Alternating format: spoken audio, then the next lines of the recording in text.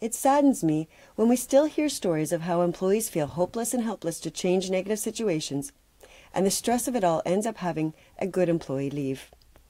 We know that engaged employees help our companies to be more creative, productive, and successful, yet some employers still look at employees as being a commodity, that you push them to their limits, burn them out, and discard them for the next person standing in line.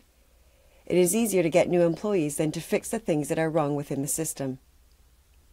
Here are my hot tips for building resiliency and celebrating Healthy Workplace Month.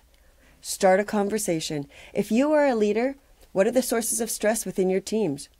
Professionally, personally?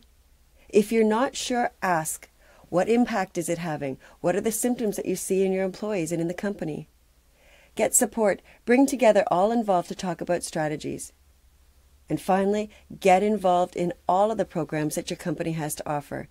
You never know what you will learn or how it could positively impact your life or the life of those around you.